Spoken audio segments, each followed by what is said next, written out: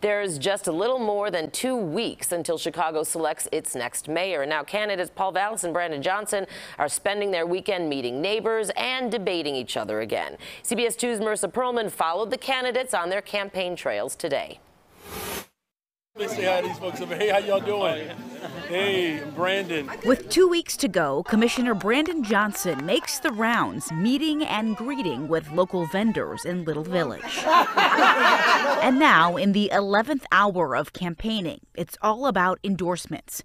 Johnson toured the market with 25th Ward Alderman Byron Sigcho Lopez. Brandon! Brandon! This year's summit. At the Woodlawn Community Summit, both candidates were shaking hands with business owners and community leaders. I look forward to the remaining 2 weeks. It's kind of like a marathon race. Each had 2 minutes to speak, talking policing, housing, and economic development. I've always viewed the most effective way of growing communities, the most effective way is really deferring to the communities and empowering the communities to take control of their own destiny. The best thing you can do for a neighborhood is to make sure we are organized in a neighborhood.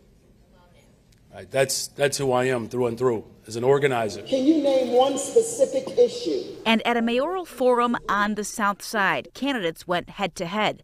Both were asked whether this mayoral contest is really between the Chicago Teachers Union, which supports Johnson, and the Fraternal Order of Police, which supports Vallas. This is a battle between the politics of old that have left black communities in particular behind versus a better, stronger pathway forward. The best thing that we can do in this moment is to have real deliverables for black families. This is a battle to make sure that every single community in this city is a community that is safe and secure. This is a battle that ensures that all schools are community schools, where the resources, the $30,000 per child that is spent on public education actually finds its way into those neighborhood schools. Paul Vallas also campaigned in Pullman Saturday afternoon. The runoff election is 2 weeks from Tuesday.